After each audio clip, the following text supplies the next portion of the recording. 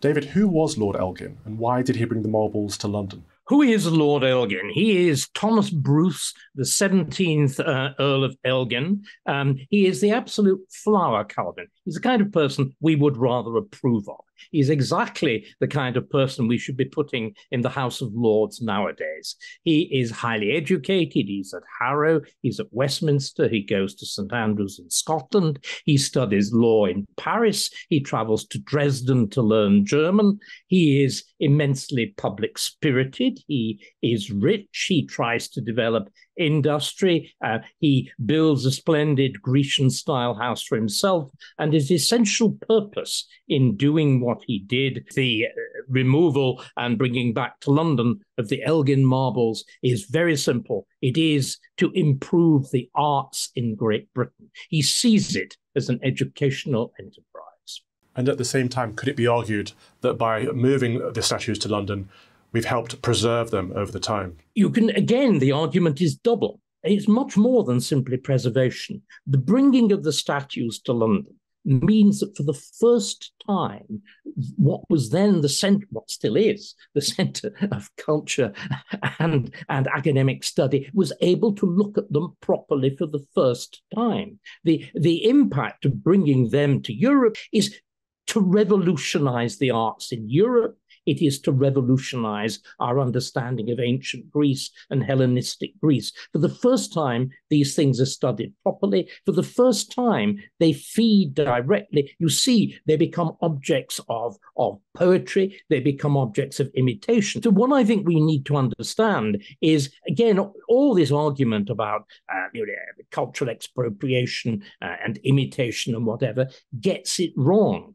What we're seeing exactly at this particular moment, around 1800, is the genuine creation of a world culture in which, for the first time, we understand a world history. Remember, this is the first moment at which a really powerful overall historical narrative is constructed, which is based accurately on sources, on the study of what's called material culture, like the sculptures themselves. Where we've gone wrong is to see these things simply as property, simply to see them as items to which there is legal title, and to argue about legal title. The argument about ownership only really becomes relevant with the question of the restitution, particularly of Jewish works, that have been seized by the Nazis and counter-seizures by the Soviets after the Second World War. And the argument, I think, has polluted the whole of the way that we look at these earlier questions. We shouldn't think backwards.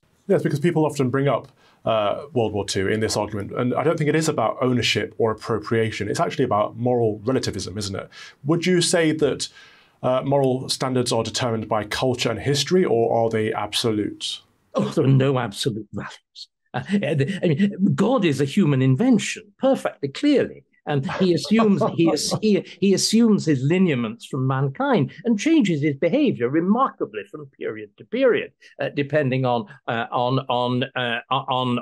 changing human values. And again, all of these notions that we are talking about, notions like a national culture, notions like a national history, notions like national heritage. These are all Western inventions. They have absolutely no place in the history of Constantinople or in the history of Athens. But isn't that the problem, that we've disconnected from British culture and values of the time, which was formed and founded in Christian moral values, and we have a new contemporary set of values that aren't rooted necessarily in the Christian faith, and people are trying to compare the two, which are completely incompatible? Well, I'm not sure that I really think that Elgin was motivated by anything that you could call really Christian values. You see, I think, again, Calvin, that by this fashionable business that, as it were, the basis of conservatism is Christianity,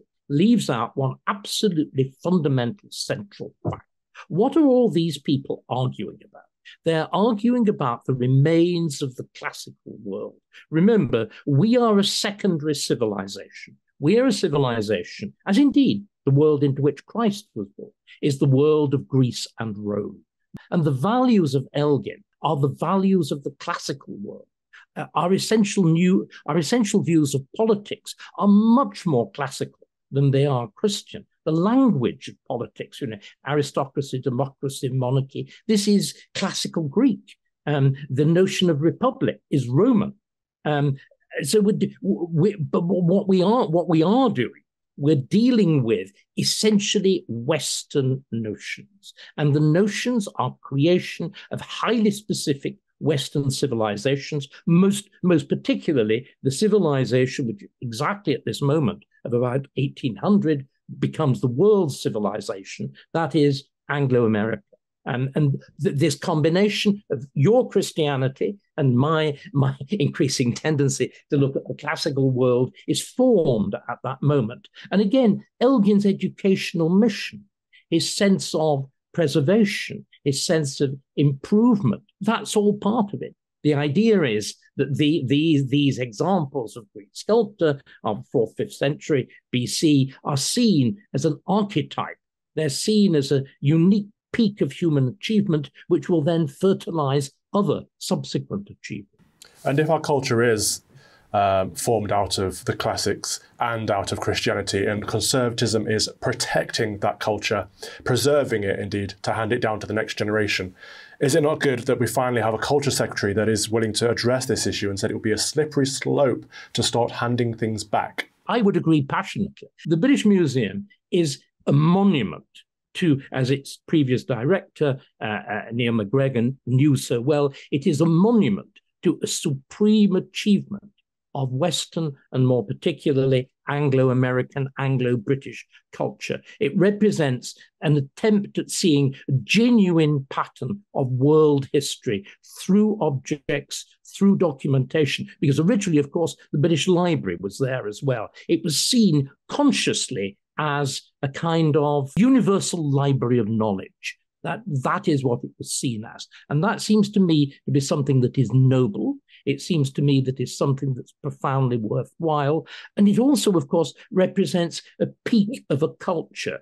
We know it, with the ancient world, what's seen as a great peak of the culture of the ancient world is in that peculiar again, fusion of Greece and Egypt in the great Library of Alexandria. That is that extraordinary achievement of trying to bring together the accumulated learning and knowledge of a whole culture. And the symbol of the destruction of the great Library of Alexandria is the moment, I suppose, of the final fall, not so much the fall in politics, but the fall in culture of the ancient world. It would seem to me, if we start stripping the British Museum and the Louvre and the great museums in Berlin of their treasures, what we're seeing is a similar destruction of the achievement of a universal world culture founded in the West. It would be an equal tragedy to the burning of the Library of Alexandria. David Starkey, thank you very much.